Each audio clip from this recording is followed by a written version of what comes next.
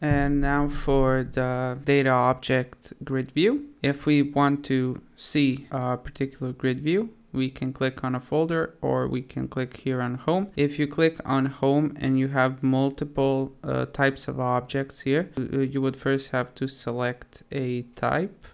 For example, the test, and then it will show you only the test objects. Also, any grid configurations that you add will be directly linked to the folder that you're viewing it from.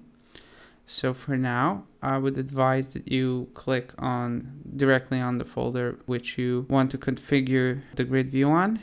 And in my case, it will be the test objects folder. Now you can see that we have the paths for all of our objects, the IDs, is it published or not, the creation date, modification date. Now, for example, if we wanted to change what's actually shown within the grid view, let's say I don't need the modification date. If it's published, don't necessarily need the path either. I'm going to keep the creation date. Now, let's, for example, you wanted to show some kind of field from your object. You would just drag and drop it here. And let's say we wanted to show the checkbox as well. We can click on just apply. Quick note, if you don't click on save, if you don't click on save, copy and share, one thing that will happen is that if you refresh the page or go back to your folder, you will not have this configuration anymore. So I'm just going to type in test, and I'm going to also put the checkbox here for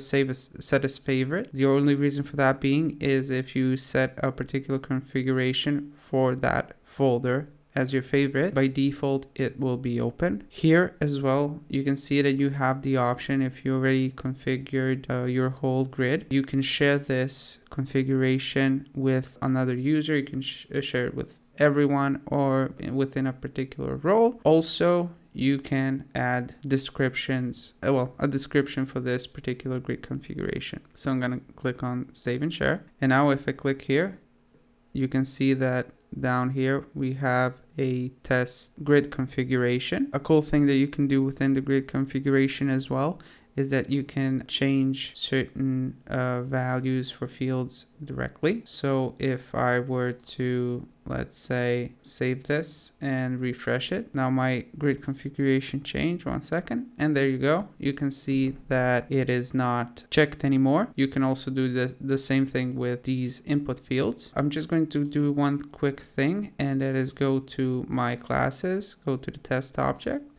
I just want to show you also a cool thing that we can do. Let's call this first name and add another text input and call it last name.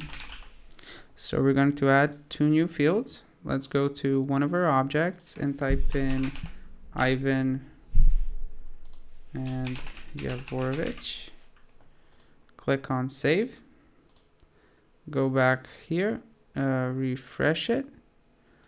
Let me just see something. I'm just going to set as favorite again. And let me just refresh it. Yeah, okay, there we go. Now it's working. Okay, now we can go back to our grid options. Now we have the first and the last name options here. We can put in the first and the last name, click apply. Now you can see that we have both of them here, but we can also technically combine them. Here in the transformers, we have the operator concater. If I said that correctly, you can drag and drop him here. The glue between our first and last name will just be an enter, and click apply.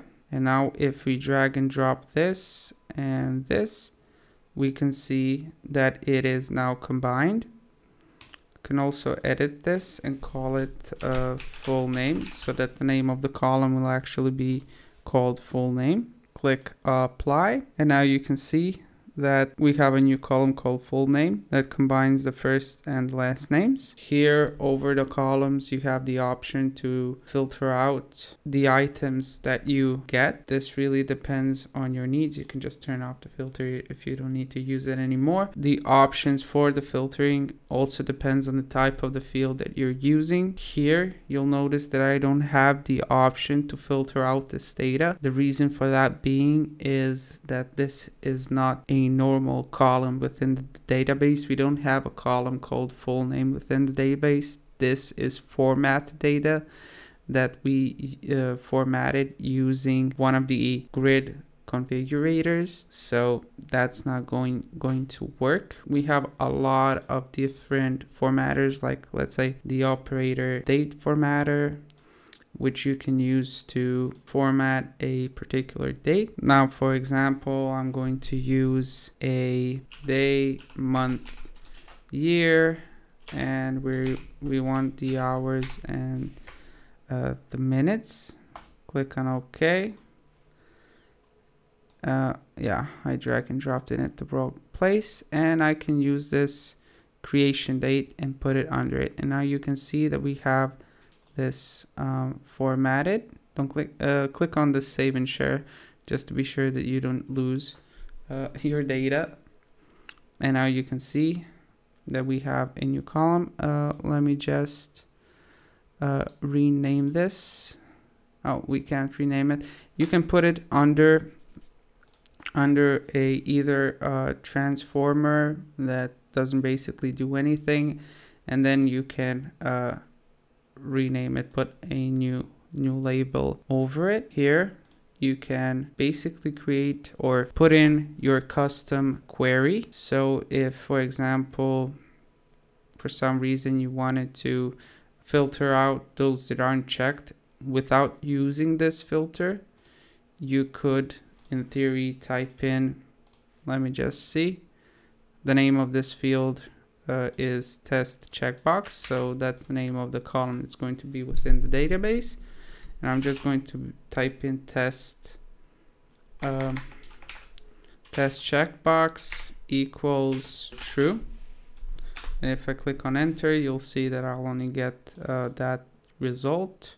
Or for example, if we wanted to only fetch this ID, we can type in OOID because that's the name of the column within the database. And here it will be 1131.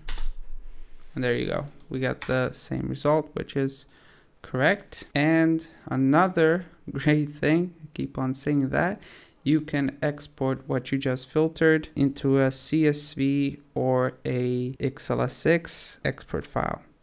So if I click on this, you can add your custom delimiter, click on OK. And if I open this up, we can see that within the file, we have everything that we had within the grid view. And keep that in mind. Every time you try to export, it will always export what you filtered here in the grid view. There are a lot more options of what you can do. It's really insane what they did in Pimcore with the grid view. It's one of the great features, especially for clients, where they out of the box have a great way of formatting the data and viewing the data that they have within the system. And it also provides the developer a way of configuring very complex logic without actually needing to write basically any code.